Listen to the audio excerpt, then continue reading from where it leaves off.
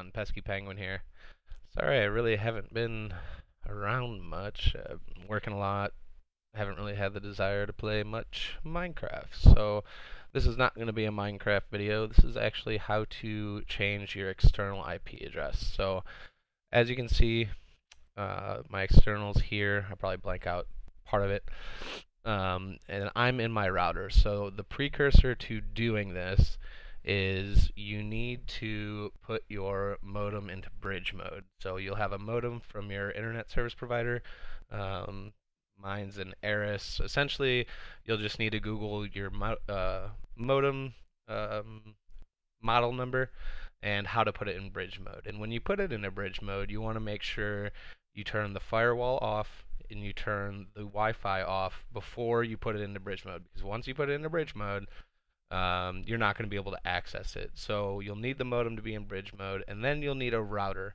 That router will have to be able to do what's called MAC address cloning. So, most of the newer Linksys routers do it. Some Netgears do it. My Asus here does it. But what you're really looking for is what's called MAC address cloning, because no, excuse me. As long as you do not have a static IP from your internet service provider, so Comcast, Xfinity, Time Warner, Spectrum, whatever, as long as you get DHCP and not a static IP address, this will work. Because basically, once your modem is in bridge mode, the internet provider is actually going to look directly to the MAC address of your router rather than your modem to assign you an IP address. So what MAC address cloning does, on this specific router, it's under here, and I have this MAC clone. So if I do that and just click MAC clone, it makes it the same MAC address as my computer. Now, what I like to do is go in and just change a digit. Okay, so we're going to make that 47 and hit apply. Wait. And you'll see, if we go back to the main page,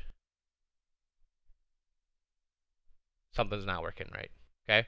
Because I need to reboot. So what I'm going to do real quick is, and in this order, I'm going to turn my router off, and then I'm going to reboot my modem, turn my router back on, and then, I'm going to turn my router off, I'm going to unplug my modem, then I'm going to turn my router back on, and then plug my modem back in. So give me 1 second to do that.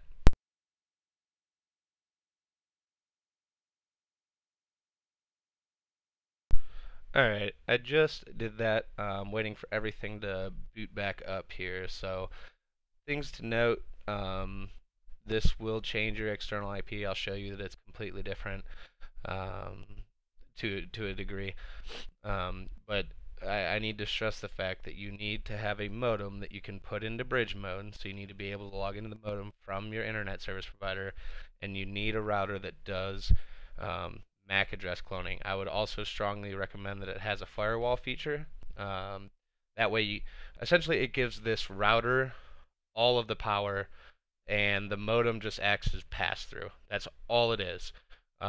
So when your ISP starts pinging your modem, it's actually going to ping your router and check its MAC address and apply an IP address against that rather than the modem they provided you. So let's give this a second here for everything to turn back on. Look at my modem here. Yep, that's going. Just waiting on my router here. Alright, so we're back online. So if I refresh here, I'll have to log back in.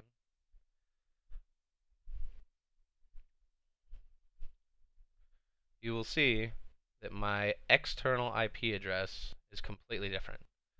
So use it for whatever you feel like using it for. If you ever want to know how to change your IP address, that's the easiest way to do it. Again, if you get a static IP from your internet service provider, that will not work, or this will not work. This will only work if you have access to the modem's administration panel, and you have a secondary router that you want to use to do your Wi-Fi, your firewall, and of course it has to have MAC address cloning. So make sure to do your research before you just go out and buy a router and come back and say, why didn't it work? And I'll tell you, you didn't check. So, and you should be able to look up any model number. It should tell you how to get to MAC address cloning, if it's available, that kind of thing. Like I said, all you got to do is just change a couple digits in here. The first time you do it, anytime you hit the clone button, it's going to clone it to your computer's MAC address.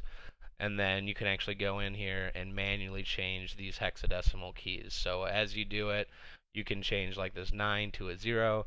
Then next time you want to change your IP, change it to a 1, hit apply, reboot, etc., etc. And every single time, you will get a new IP address.